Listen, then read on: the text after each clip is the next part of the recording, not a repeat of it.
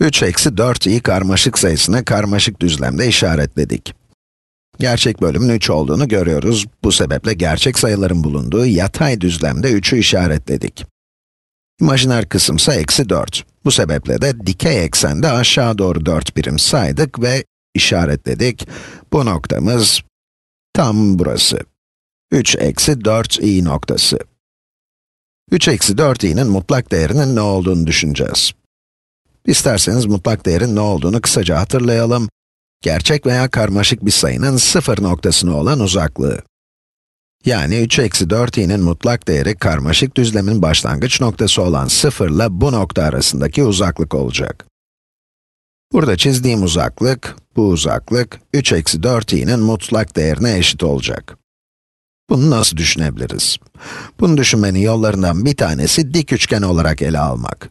Konuyu dik üçgen olarak ele almak. Ve sonra da Pisagor teoremini kullanmak. O zaman hemen bir dik üçgen oluşturalım. Burası üçgenimizin yüksekliği olsun. Burası 4 birim. Üçgenimizin tabanı ise 0 ile 3 arasındaki uzaklık, yani 3. Burası dik açı. Burası yatay çizgi, burası da dikey çizgi. Şimdi Pisagor teoremini kullanarak 3 eksi 4i'nin mutlak değerini bulabiliriz.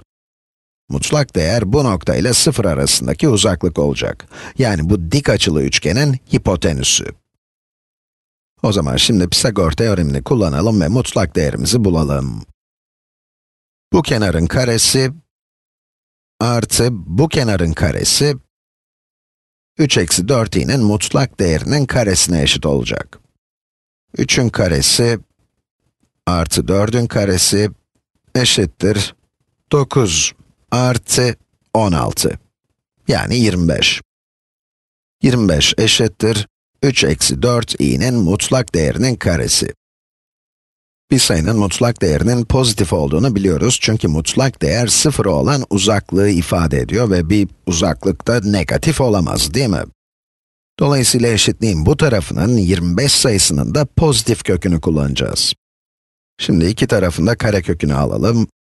25'in pozitif karekökü 5'tir. Bu da eşittir 3 eksi 4i'nin mutlak değeri. Başka bir şekilde söyleyecek olursak bu ifade 5'e eşit olacak.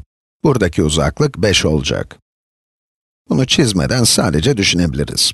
Sayımızın gerçek kısmı ve imajiner kısmı var.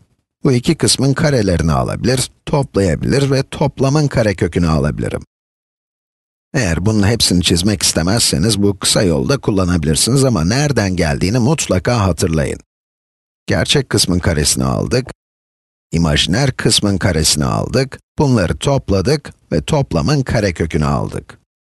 9 artı 16'nın toplamının karekökü. Bu da 5'e eşit.